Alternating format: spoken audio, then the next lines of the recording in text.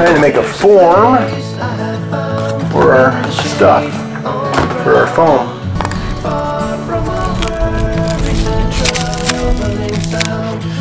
18 months ago, we purchased a hurricane-damaged sailboat with the dream of sailing her around the world. We started documenting this adventure each week for all of our family and friends to follow along. Since then, we've been learning, laughing, and working harder than we ever have in our lives to make this dream come true. Thanks for joining our adventure. Is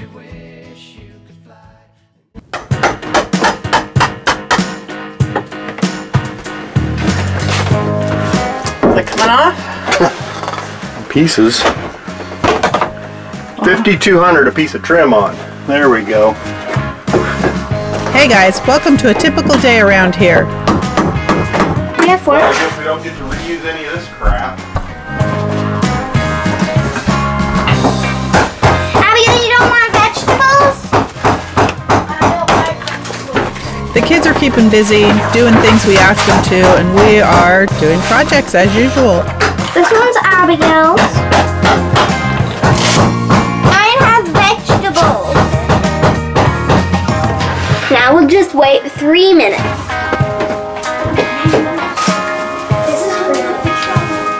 This is crazy. I don't know what the belts have to be.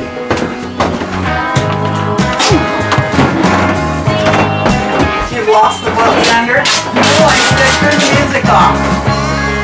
Are we ready to fill this up?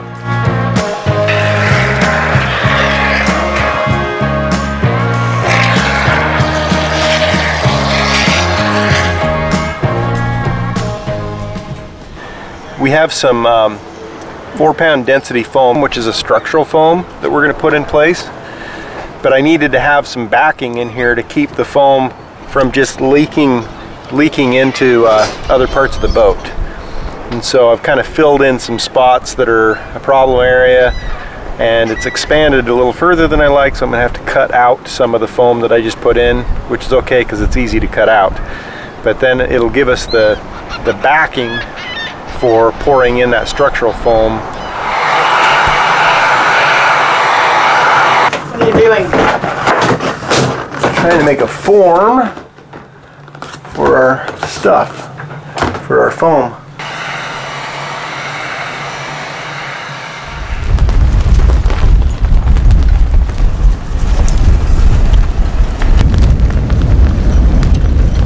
You can see what a pain it is to have that tarp blowing around and have us try to deal with above and below today with open hatches.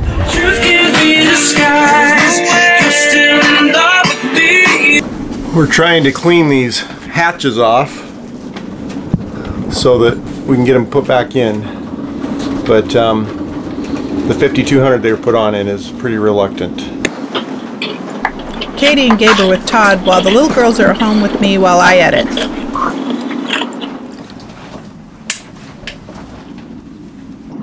What?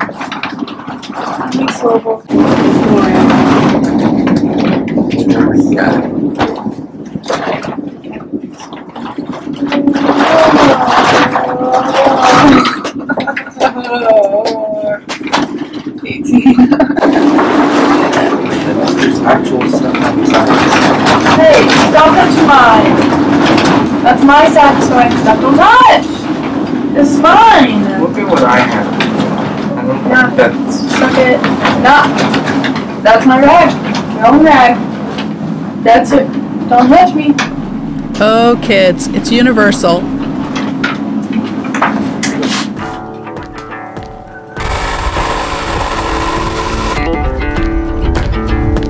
One of the things that we're trying to do with these hatches is raise them up a little bit off the deck so that it gives running water more of a lip to keep water from coming underneath them. And in order to do that, I'm going to do the support part of that out of that 6-pound foam. Make myself a shelf that I can sculpt and round over, and then I'll fiberglass over that several layers so that that'll give it the strength. I need to create a dam for that foam. So I think I'm going to try using some of this, and it's a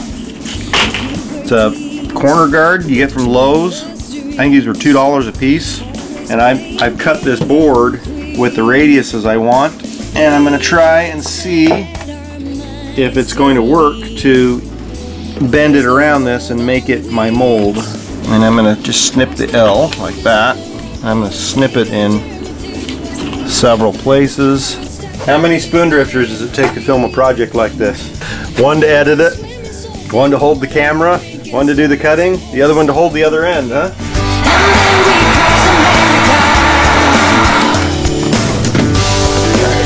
Rotate this around.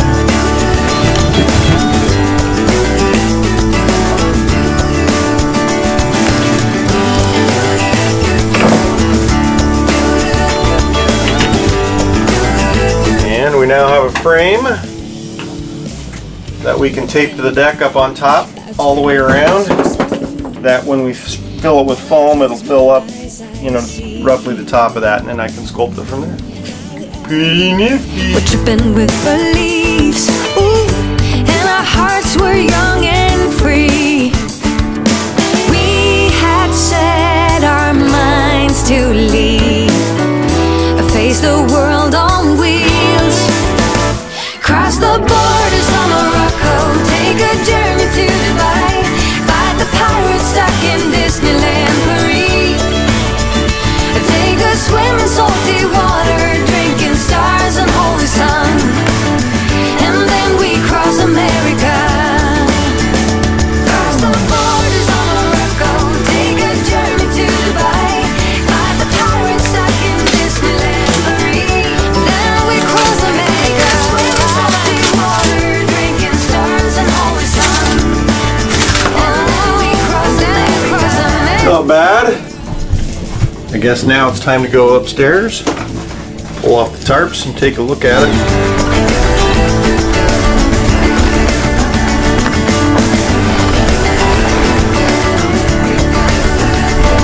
It's pretty good from up here. Full expansion. We had set our minds to leave, face the world on wheels, cross the borders of Morocco. So one of the challenges that I have, let me see if I can just show you on this diagram really quick here. The inside of our boat headliner is curved like this. The outside is also curved like that. And this right here and this right here is where our hatches would come through. Now, this distance here is narrower than this distance here from the headliner. There's a lot more space in between here. So when I'm building this hatch up, I need to try to have it match on the top more than the bottom. So I can't just do equal height from the bottom up.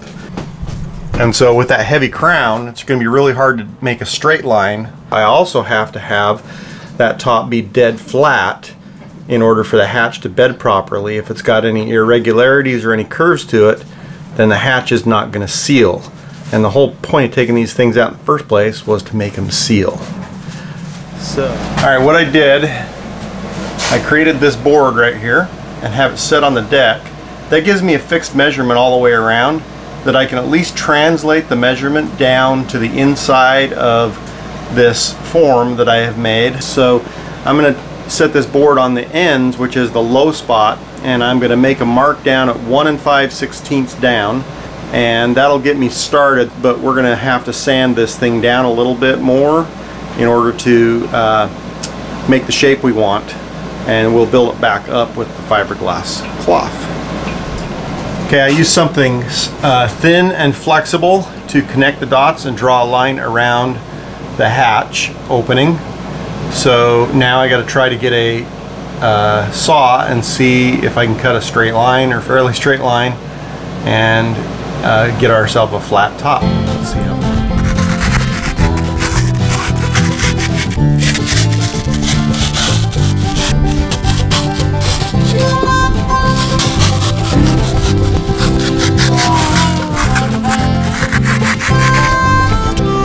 Dropped in a hatch to see how it looks.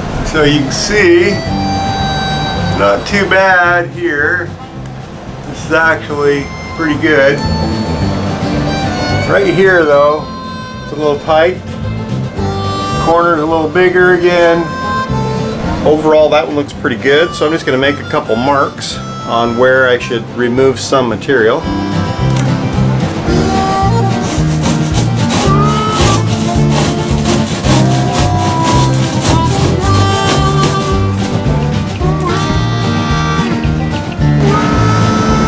Not too bad. So, finished hatch. That looks pretty good all the way around. I think I'm happy with that. I think we can fiberglass that in and make it pretty nice fit. I need to do put a couple fillets in on the upper part of the hatches where they meet the deck, so that it's easier for the fiberglass to actually roll around them. So what I'm doing here is I'm going to just mix up a double batch of epoxy, and I'm going to mix some Cabasil with it to make it a little thicker. So now I usually have 2 people here to help put it in the bag, but I only have me today. So, alright, let's go upstairs and see what we can see here. So I basically want to go around here. So one thing you guys need to know is that Todd filmed most of this episode by himself after the kids and I had headed to Alaska for Christmas ahead of him. I'm pretty impressed. What do you use to cut your fiberglass? We have heard that like a Fisker's rotary cutter and one of those self-healing mats works really well. I don't know if it does or not. I haven't tried it yet, but we bought a set to give it a try. Now this fiberglass here that we bought, it's a 7725, I think is the number. It's called Twill fiberglass, and it's an 8-ounce fiberglass, and it's supposed to have really good qualities of bending around corners and into corners. Ooh, retractable blade guard. Alright, so I made a couple marks on here, and I got a little straight edge here I'm going to use. That's all I got right now.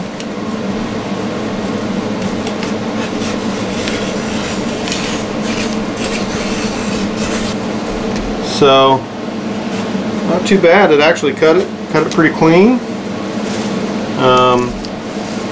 I'm going to cut this up into a little bit smaller chunks just to make it easy to install to start with. Alright, I've been doing some epoxying this morning on my hatch openings in this boat, which you can see.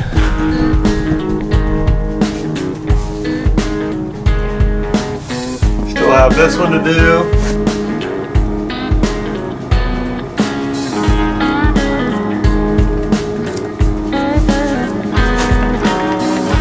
Mix, mix, mix, mix.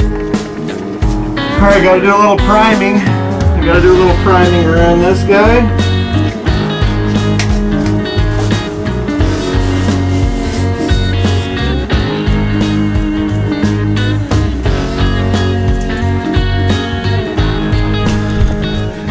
I think I just got epoxy in my hair. I leaned my head over and bumped aside. You remember a couple videos ago, my wife talking about how come she wears that handkerchief on her head to keep her hair from getting epoxied.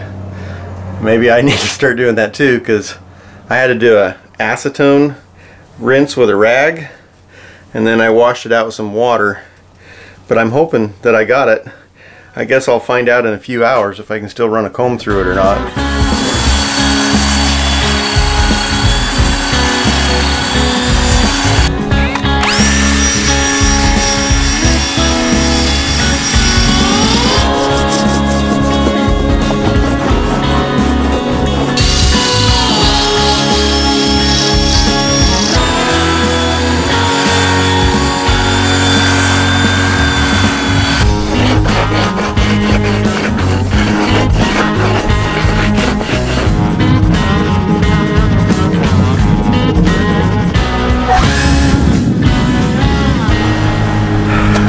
good to me.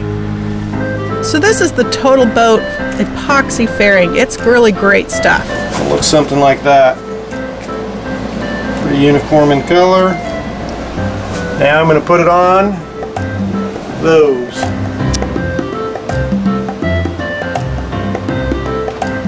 I'll put a link in the description below to the video that we did telling more about this product.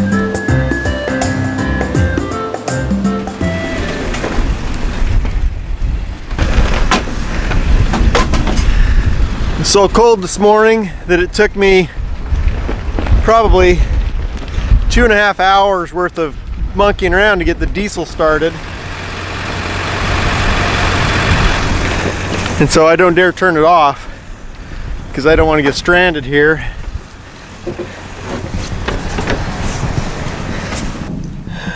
Well, they look pretty good for starters. Fairing compound, first coat of that is on. It dried, which is good. But now it's 52 degrees and blowing 25 knots roughly. And it's a pretty cold day up there. So I'm not going to be able to sand it today. And I'm going to have to secure these covers that I have on top.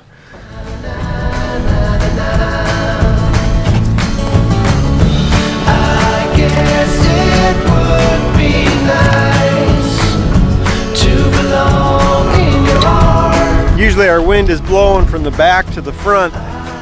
This particular cold front though is blowing from the front to the back, so it gets underneath here a little bit more, but I think it'll be alright. There's a place I have found in the shade on the ground. In our next episode, we'll all be back to the boat again and we'll be working hard on this project. Be sure to give this a thumbs up and subscribe if you want to make sure you don't miss anything. Only me. No one can guess what I came there to see.